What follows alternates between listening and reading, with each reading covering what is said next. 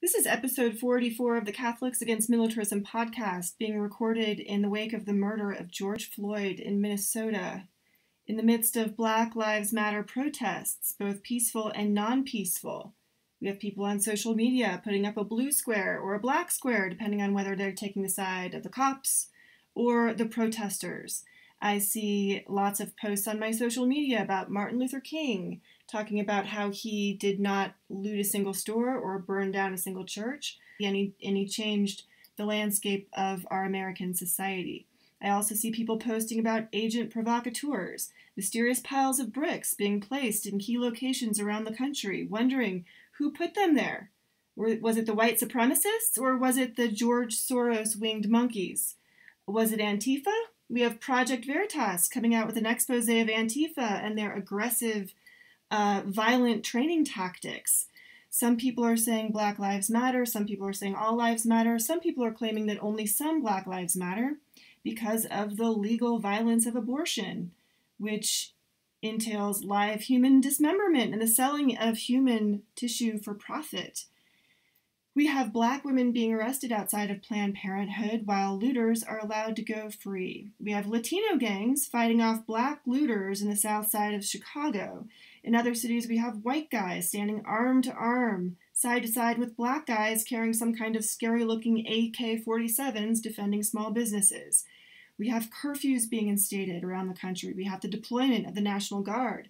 We have even calls to dismantle, abolish, or defund the police. So I'm sure I'm not the only one who's feeling like chaos reigns. I think of Luke chapter 19:42 when Jesus says, as he drew near, he saw the city and wept over it, saying, "If this day you only knew what makes for peace, but now it is hidden from your eyes." The one thing that everyone seems to agree on is something that we talk about constantly on this podcast, which is violence is wrong, right? And yet there's so much of it. So in today's podcast, I thought it would be good at this time to run a podcast on Jesus and Gandhi. This is actually not an interview with Father McCarthy. It's a recording of a conversation that he had on Zoom with a small group of people who have been studying gospel nonviolence for a while now. Father McCarthy first explains Gandhi's inspiration for nonviolence, Jesus and Tolstoy, and a little bit about the times in which he lived. And then he talks about the problem that arises when we're looking at these two figures. He talks a lot about love and fear, and then he goes in about the biggest differences between Gandhi and Jesus, which are extremely important.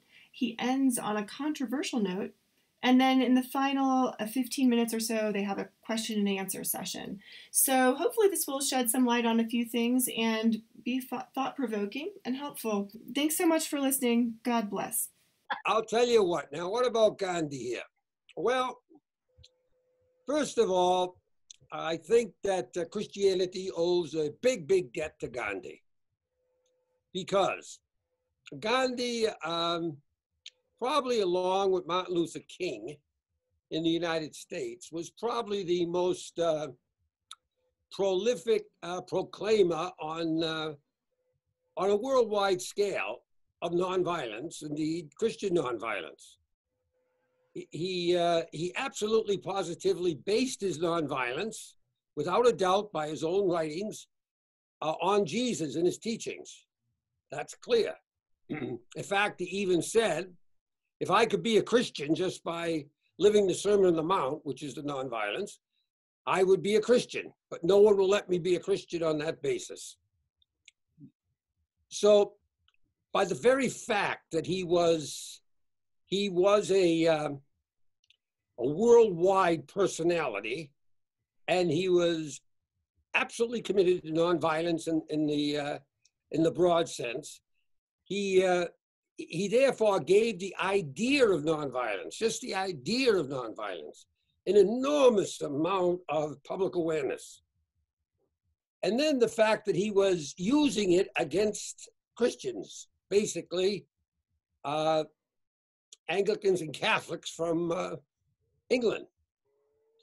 And they, in turn, were using were using brutal violence against the Indian people. Few people realized that it was the British that first conducted aerial bombings. Winston Churchill ordered the aerial bombings by Charles Harris, who later turned out to be Charles Bomber Harris, who was the head of Bomber Command that destroyed Dresden and Cologne in the Second World War. But at this time, he was flying over India. It's about 1915, I believe, somewhere around there, 14, 12, something like that. And Churchill ordered him to release bombs on a recalcitrant Indian group someplace in India, and he did. And that's the first aerial bombing by a nation of another group in history. Be that as it may, for this purpose, Gandhi was working against a people that, because we speak English and because we have kind of a simpatico based on language and other things with the British, he was talking nonviolence in the face of one of the most brutal people of the 20th century and one of the most brutal men of the 20th century, Winston Churchill. So it's not like he was just talking about this in theory. As he lived it, he was trying to figure out how to implement it. I think that's always the case in history with gospel nonviolence, is to figure out how you have to actually make choices in your time and space, as it is today. So he lived this nonviolent approach to the liberation of India based on his understanding of Jesus.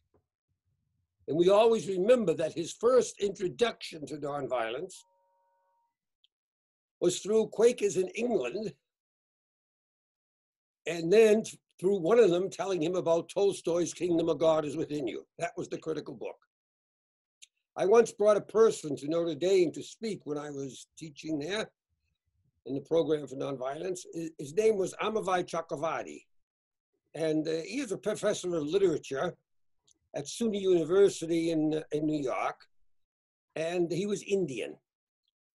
And he told me that for a number of years, when he was in India, while Gandhi was alive, Gandhi would give him Gandhi would send him to Russia to place a rose on Tolstoy's grave on the anniversary of Tolstoy's death. That's the kind of respect Gandhi had for Tolstoy. And the book, of course, was The Kingdom of God is Within You, that Gandhi read, which is a masterpiece in terms of gospel nonviolence. Maybe not other things, but gospel nonviolence. So Gandhi's nonviolence comes from Jesus. He says that Jesus is the example par excellence of nonviolence. So all this portends well for studying Gandhi, because to be aware of what he said and so forth. And the Thomas Merton book, Gandhi on Nonviolence, is a reasonable introduction. What the problem arises in the fact that Gandhi also had within his mental or psychological domain a nationalistic political desire to free India from Britain. That did not exist. That nationalistic political desire to free India from the British, that did not exist in the psyche of Jesus in relationship to Israel. Jesus had no nationalistic political, in the sense of state, nation desires to free Israel from Rome. Just wasn't there. In fact, he's quite clear his kingdom is not of this world. Someone just joined us, Peg, here. Yes, this is Pat. Hi, Pat. Charlie McCarthy. Hi, Charles. We're just in the middle of starting to talk about Gandhi, weighed against Jesus or in relationship to Jesus. So, okay, so Gandhi had very, very explicit, overt political desires for India. And he therefore, because of those desires, were part of a major part of his psychological and moral makeup. He had to free India. The nonviolence he came up with mimicked the nonviolence of Jesus, but unfortunately he placed a but in it. But, and that but was, whereas Jesus teaches, love your enemies, do good to those who hate you, turn the other cheek, he who lives by the sword dies by the sword, where where there's a total rejection of violence under all circumstances by Jesus, Gandhi's presentation was, if you can't live nonviolently and get done what you think you should be doing in terms of getting Britain out of England or anything, then it is better to choose violence than to do nothing. And there is a huge, huge difference. Because anyone, except a crazy person, anyone who says a word about justifying violence and war and so forth and so on, they don't mean that to be that you can just go out and whimsically kill people. They always have a reason for doing it, a reason that they think is quite valid. The Russians are coming, or whatever the case may be. Huh? And Gandhi's reason for allowing people to choose violence and telling them that it was better, meaning morally better for them to choose violence than to do nothing, was the liberation of the state of India. Now, he also tied that to the fact that to do nothing was cowardice. And cowardice was the giving into fear. And fear is the opposite of love. In the New Testament, fear is the opposite of love, period. Because there's quite a bit of difference between, there's a world of difference, an infinity of difference between saying to someone wholeheartedly, I love you, having someone say to you, I love you wholeheartedly out of their own understanding of truth and you as a person, etc.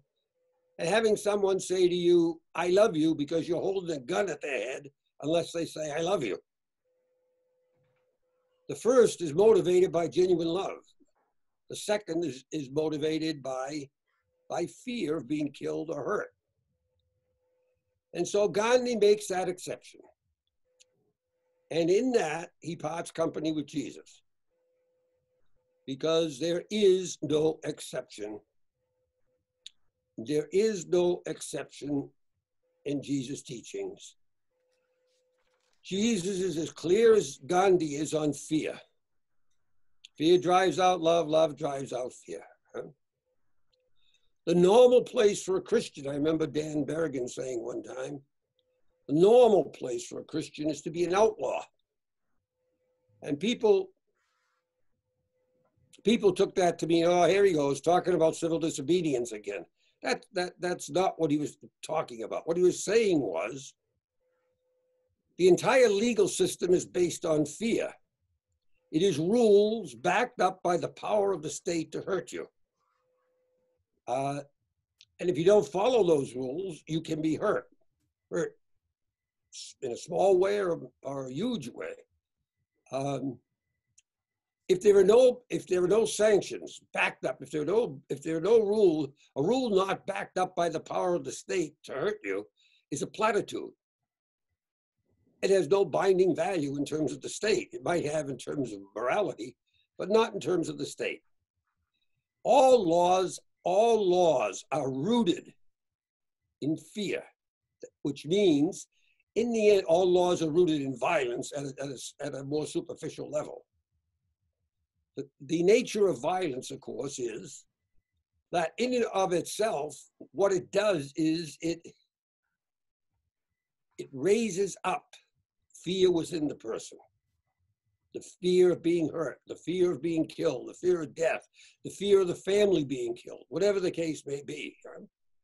So the crucifixion of Jesus was not just the destruction of a human being. It was meant to place fear in the hearts of the Jewish people. This is what happened to you if you messed around in a way the Roman government didn't want you to mess around. Governments are run by fear from top to bottom. The chain of command is a chain of fear. I would suggest to you that a lot of other institutions are run that way. Certainly any institution that has any kind of government status is run on fear. So what Gandhi set up as his primary value was not to fear. Not to fear. Better to kill than to fear. Better to use violence than to fear. That is not the teaching of Jesus. Wow. The teaching of Jesus is fear not. And then, if you do fear, don't worry about that either, because God is Abba. God loves you. Nothing can separate you from the love of God. And recognizing, that so much of what fear is just mammalian, the fact that we're animals, response to stimulus. The stimulus of what? Well, I remember seeing a video on educational television years ago. And the video was that it was one of those science videos that examined a drop of swamp water, one drop. And what it could make clear to that was each level, there were levels of size and shape and everything else of microbes in that one dot.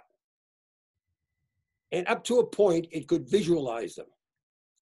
And what was clear was that in that drop of swamp water, there was a food chain.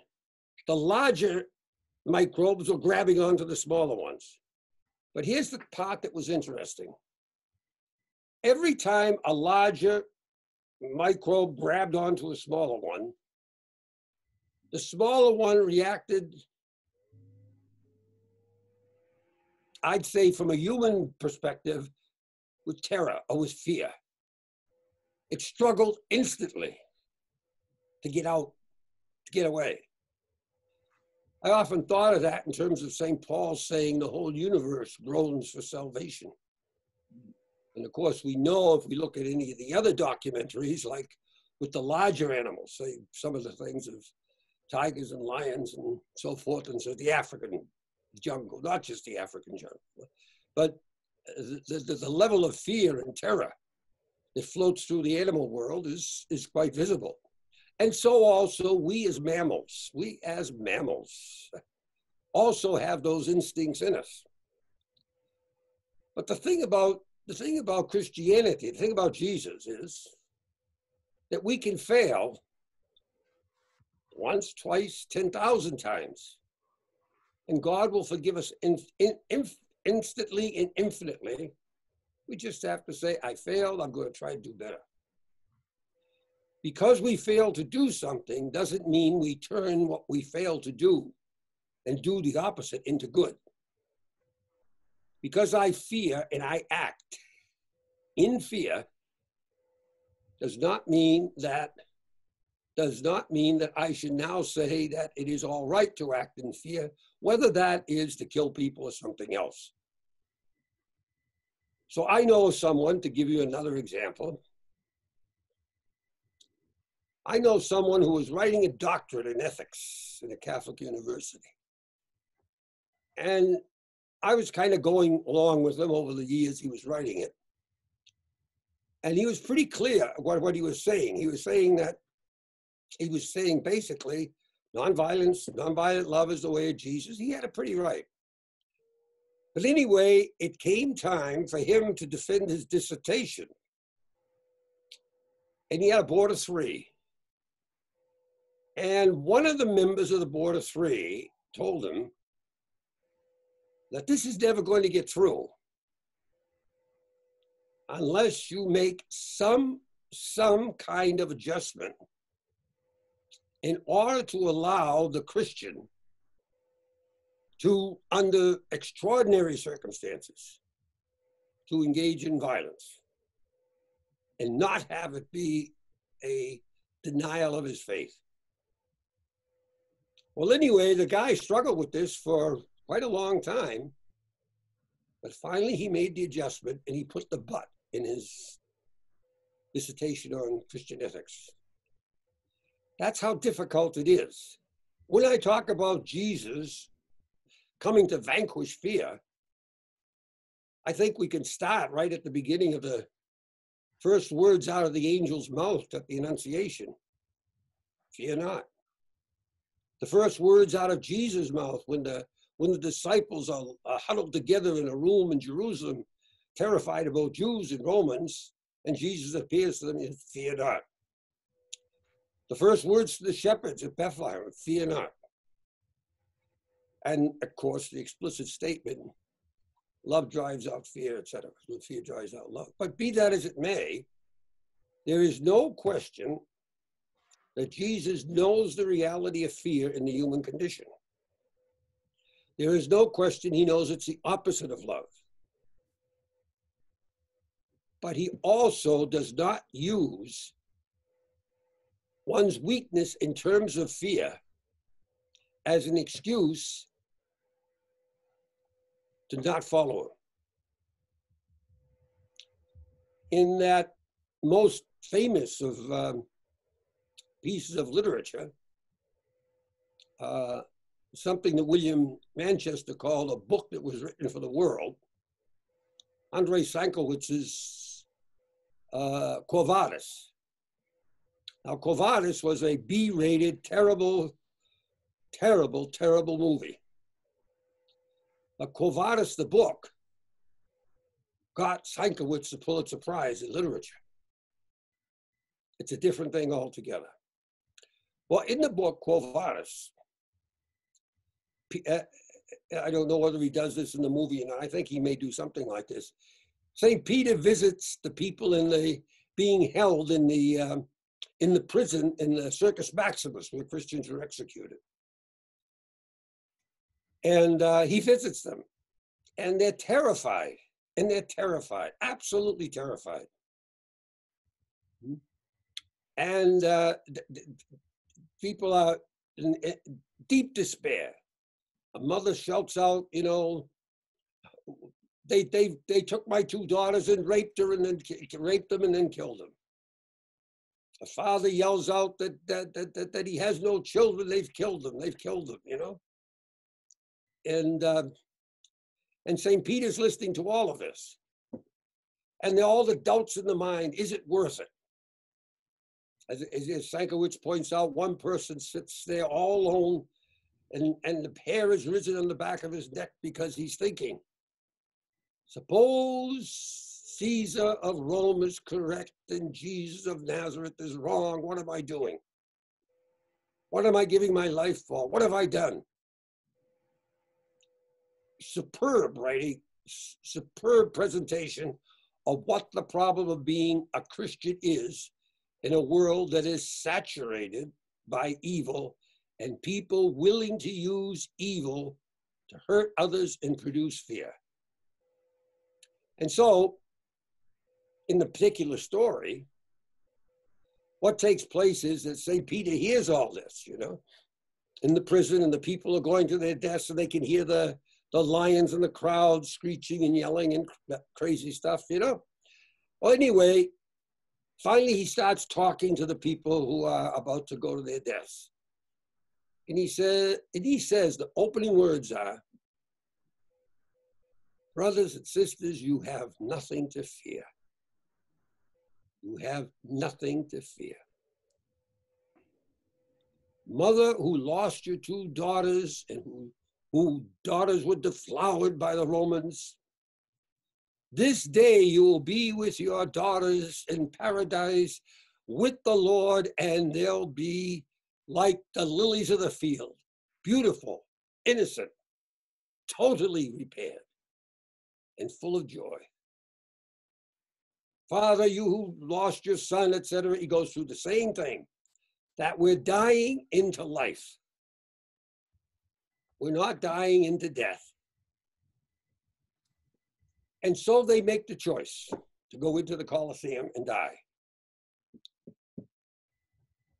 When Berrigan said the normal place for a Christian is to be an outlaw, knowing that laws are all backed up by fear, what he's talking about is not that we don't fear, but we have a will, a free will. It can be hampered, it can be interfered with, it can be undermined even. But if we fear, the idea is that is not a sin.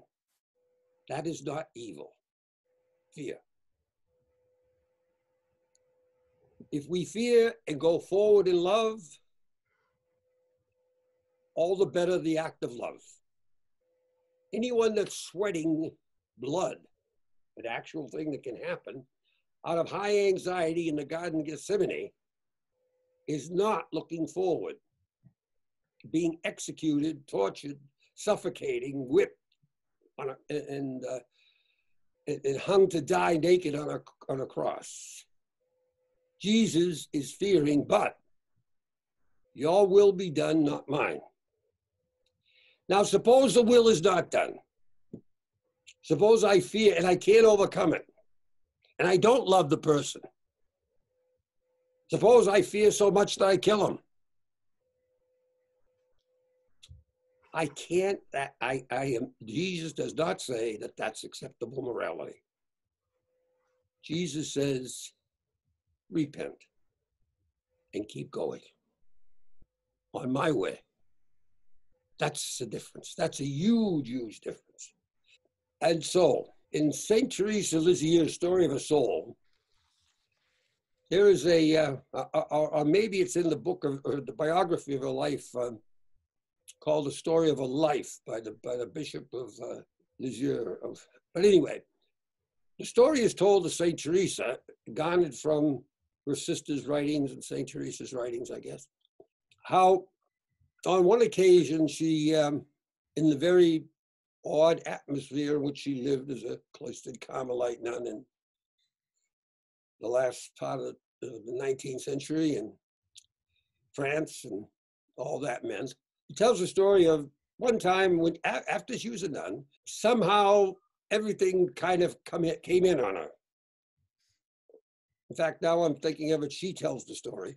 Everything kind of fell in on her mentally and so forth and so on, and she was fixing the refectory for dinner, putting the plates out and everything.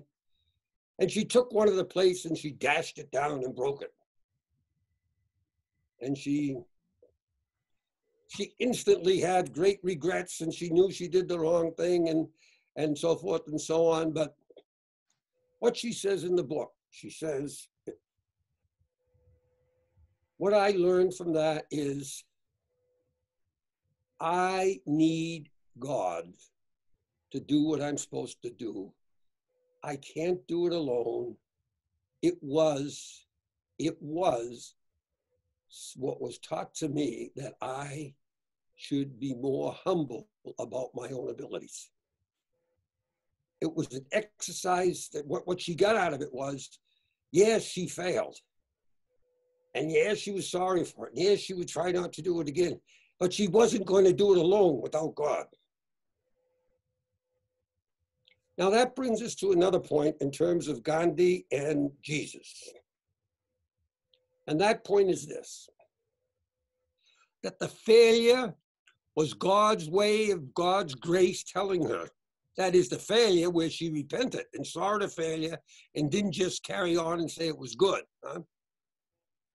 Remembering when, I think you've probably heard the story when St. Basil, the founder of monasticism 150 years before Benedict in the West and the East, when he was asked what the difference was between a good monk and a bad monk, his answer was, a good monk falls and gets up, falls and gets up, falls and gets up, falls and gets up, falls and gets up.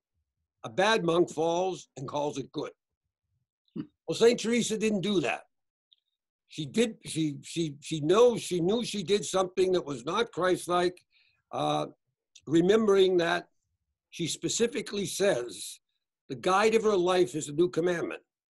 And therefore, she feels terrible about it, but she recognizes it's God's way of telling her she needs him and to stay humble and not think she's doing everything by herself. Keep in the presence of him, keep in his grace, keep working at that relationship, because that's what is important in terms of living the Christ-like life. Okay. One of the big differences between Gandhi and Jesus, maybe the biggest difference, is that Christ is risen and Gandhi isn't. Now, this is not a way of putting down Gandhi, no more than it would be a way of putting down putting down Dorothy Day, to say Christ is risen, but Dorothy Day isn't.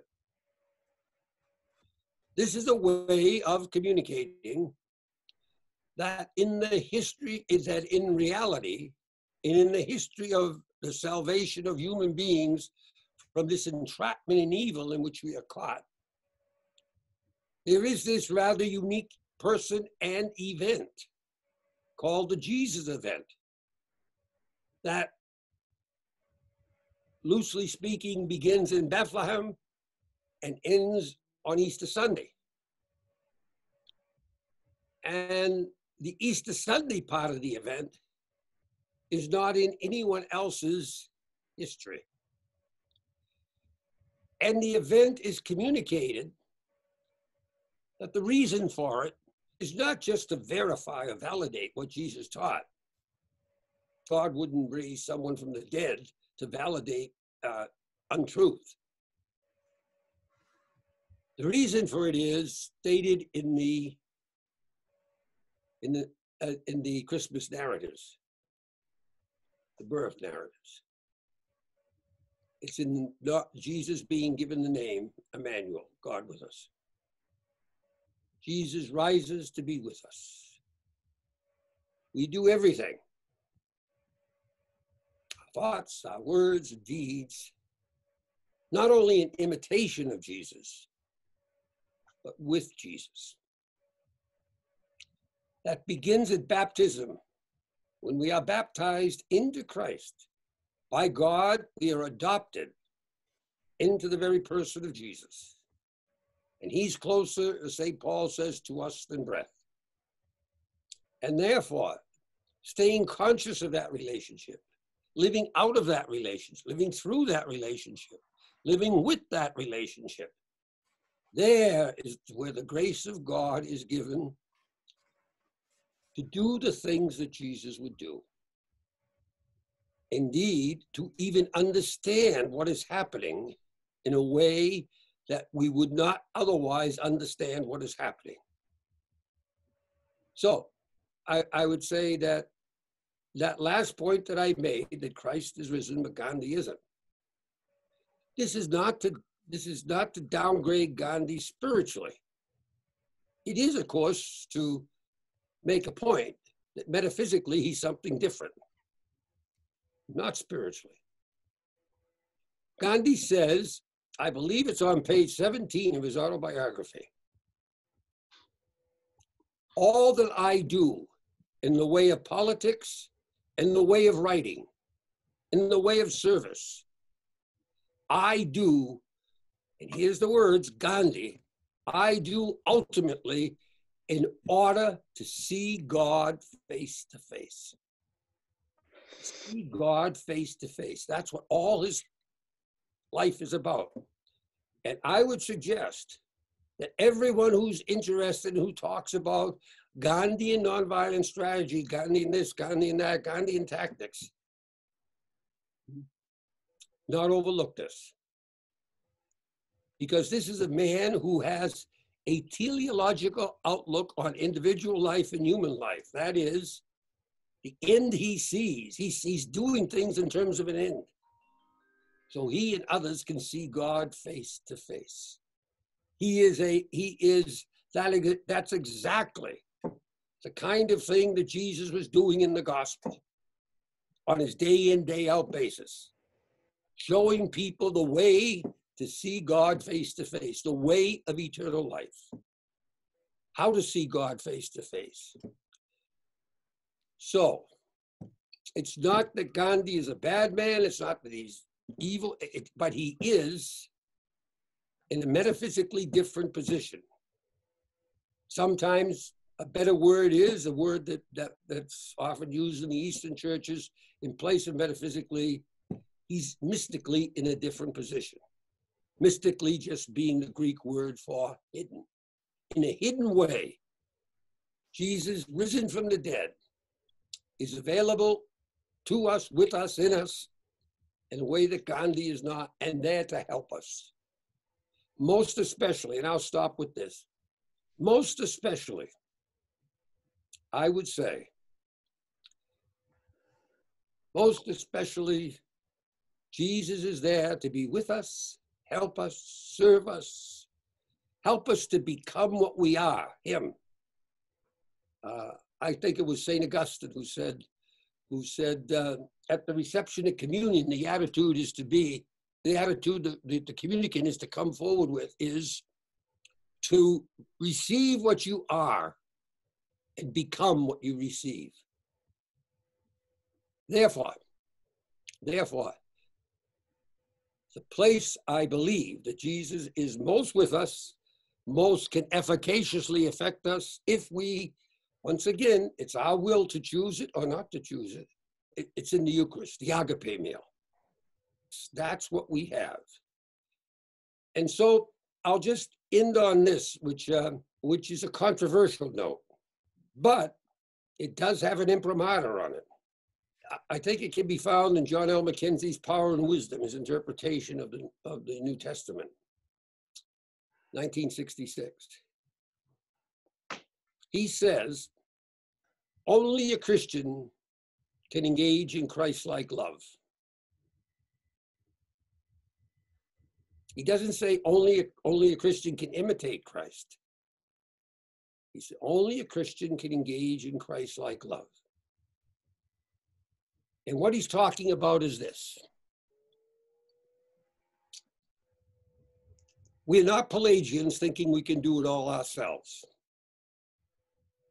We are given the gift of faith, and that faith includes not only a way to eternal life, a way of doing God's will, but includes infinite help in the person of Jesus, God with us, to do that will. Only a Christian, only someone who believes that Jesus exists right now, that has the authority and the power to help, only a Christian says to Jesus, help me. Because only a Christian believes Jesus is risen from the dead. And therefore, it would be absurd to say to someone you think was gone, removed, annihilated, or in some domain that couldn't be reached, say, help me. But the very nature of Christianity from the beginning is Jesus is there and he can be spoken to. He is there to help. He is there to respond. He is there to empower.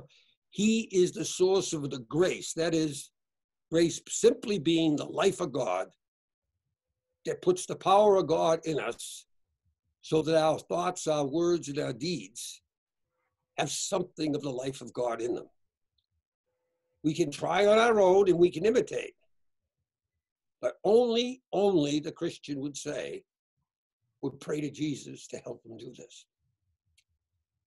So I'll stop there as far as talking about the similarities and the differences and so forth between Jesus and Gandhi. And if anyone has some thoughts, just doesn't have to be questions, just thoughts, ideas. That's what we're here for. Well, I would like to mention something. I have a lifelong friend who is now a retired priest, but before he was ordained, he was actually married. And before he was married, he was in the Navy, and he's my age, so all this was going on around that time at the Vietnam War. He was in the Navy. He never was shipped overseas, but at some point in the Navy, he discerned that he was a conscientious objector. So he used the channels that existed in the Navy in order to be released from his military duty. So he is a conscientious objector like I am. Mine was, I didn't join the military. I didn't want to take the step in the direction of violence at all. Right, gotcha. So, he functioned as a Catholic priest for probably 25 years in a parish. He was a pastor and so on and so forth. And he spoke about pacifism. He spoke about conscientious objection. But when we speak about it, he always, lately, his stance is, well, you know, the church says that conscientious objection is acceptable, but they also say that cooperating with the military or being in a organization that uses deadly force, that those are acceptable also. And he directed me to Gaudium et Spes, and mostly in paragraph 79 in Gaudium et Spes is the church's teaching at this point on those two issues: participation in government organizations that protect people, and conscientious objection. So this is kind of an impasse for us in dialogue. And I don't know if you've run into this, Charlie, in your dialogues with others, but I'd be interested in what you might have to say about that. Not as an answer, but just what. Well, Mike, have run into it, 12 million times in my 50 years of doing this. At least 12 million times. The church says. And so we have to ask, first of all, does the church say this? That is, that you can go, the church says you can go to war, let's say, justified. Does the church say you can do this? Does it say that dogmatically, infallibly, any place? And the answer is absolutely not. It is not dogma. It is what is called a tolerable opinion. Technically called a tolerable opinion. Now, the question becomes, every individual Christian has to stand with his understanding of Jesus. As the joke goes, when we go to the pearly gates, an excuse is not going to be, well, he told me so. No, you have right in front of you, you have as many of the fundamental documents of Christianity. In fact, you have the fundamental document of Christianity there. Matthew, Mark, Luke, and John. And in sections 18 and 19 of the dogmatic now, not doctrinal, dogmatic constitution on Revelation in Vatican II. There's only 2 dogmatic constitutions, and this is one of them. It says that the 4 Gospels, Matthew, Mark, Luke, and John, it names them, contains all that is necessary for salvation. All that's necessary for salvation. Secondly, it says, where there is discrepancy between the Old Testament and New Testament, for the Christian, the New Testament takes precedence. And this is the part I'm getting at. It says, where there is any discrepancy between the New Testament, between the rest of the New Testament and the Gospels take precedent. Why? And it says, because the Gospels have always been given a special preeminence in the church, over and above everything else. Now, this is, in the Byzantine Eastern churches, Catholic and Orthodox, the book that is on the altar is not the Bible, it's the 4 Gospels, Matthew, Mark, Luke, and John. There is no Eucharistic adoration in the Eastern churches. The equivalent in the consciousness and the mindset of the people is adoration before the gospel book. The gospel book is more than words. It's the living presence, as close as we can get to Jesus. It's the living presence of the Word of God, not just the words of God. And therefore, when Christians go to confession in the Eastern churches, Catholic or Orthodox, it's not the confessional box. They stand in front of the icon to the right of the iconostasis, which is either Jesus with the book closed or the book open, whether he's Christ the teacher or Christ merciful, and they make their confession holding the gospel book. This is the standard. This is the standard by which they have to communicate with God about what their life is, what they want it to be, what it hasn't been, what it should be. The 4 Gospels. Going a step further with this, what is at stake is that in the Catechism of the Catholic Church, in section 1970, it says that the entire moral law of the gospel,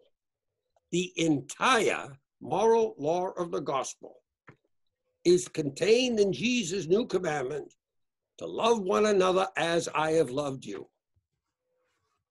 There is one place and one place only where we are going to ultimately discern for ourselves what it means to love as Jesus loved, and that's in the 4 Gospels.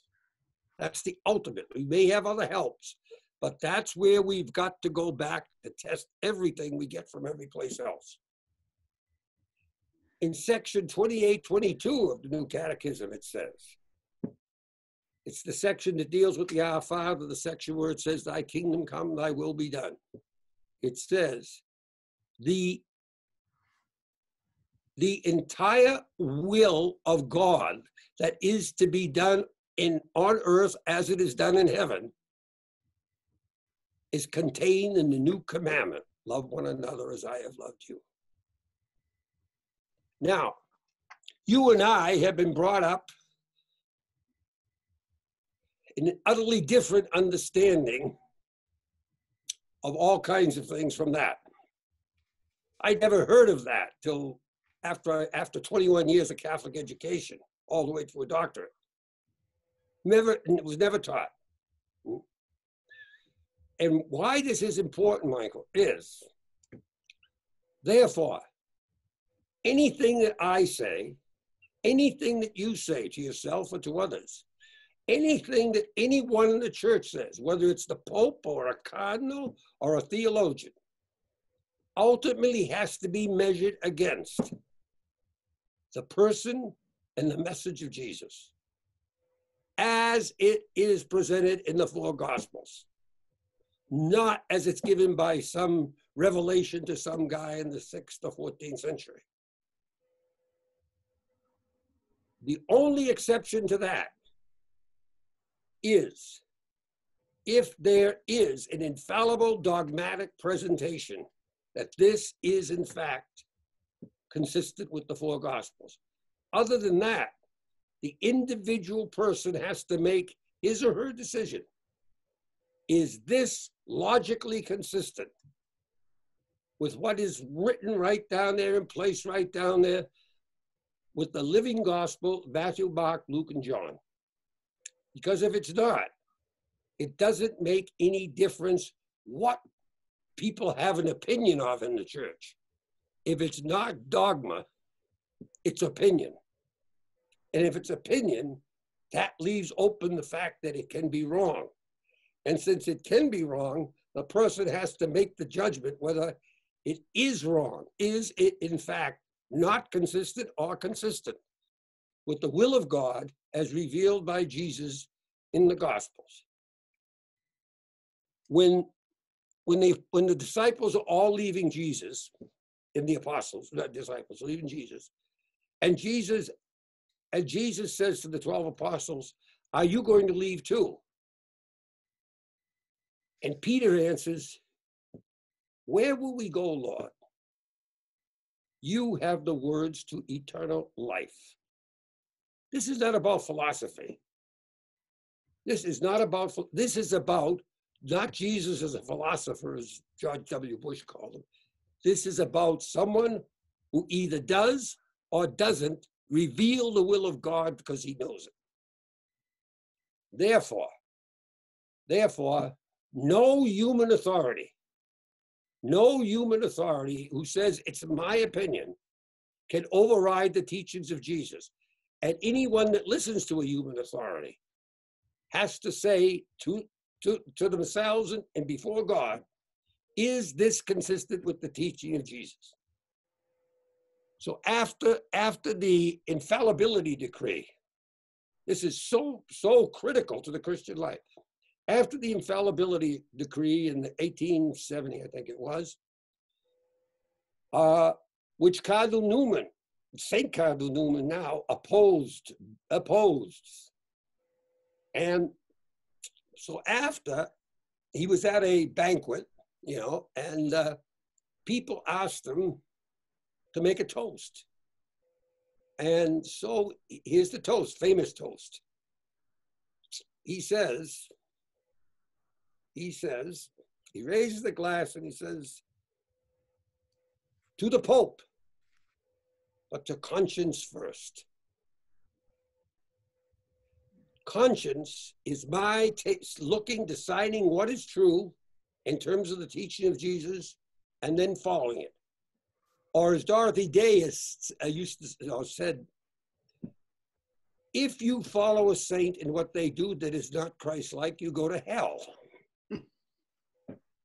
Now, that's just a hyperbole, I know, that she was using. She was just trying to make the point.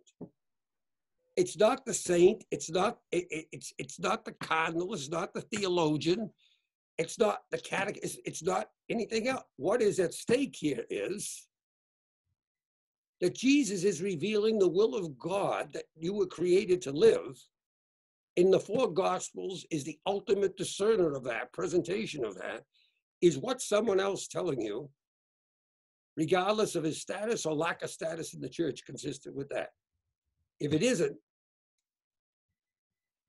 so to put your question the way I tend to get it is gospel nonviolence, is that an option or an obligation for Christians? And I say, it's an obligation that comes with being a Christian with baptism.